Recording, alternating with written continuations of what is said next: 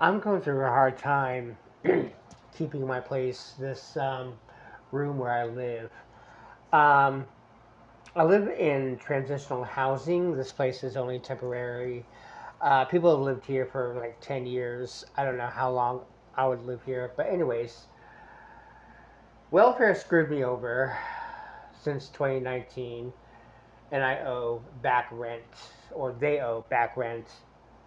And I'm at a loss because I tried to reapply for cash assistance and also for the back rent and continuing paying rent, but they seem to have like not do anything. I guess they made a decision and be like, no, forget you. And also, I'm required to go into a job search program.